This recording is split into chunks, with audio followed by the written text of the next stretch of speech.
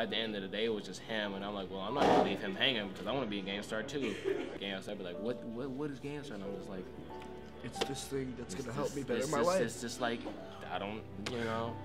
And as soon as I got close to finish with track season, I came back for like the last 2 sessions, and like we finally put it all together. Came up with the idea and all of that, and it worked out.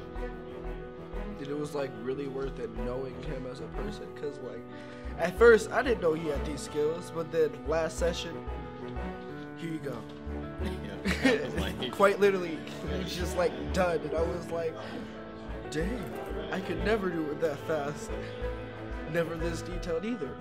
I had researched game design, but it was my first time ever executing it. Okay. So I was worried, but in the beginning, it was really easy, and I was feeling really good about myself until we found out that we kind of had like the training wheels on. Sure. So then we kind of did it the hard way, and it ultimately felt better when you know you did it from scratch instead of standing on top of something someone else has already done.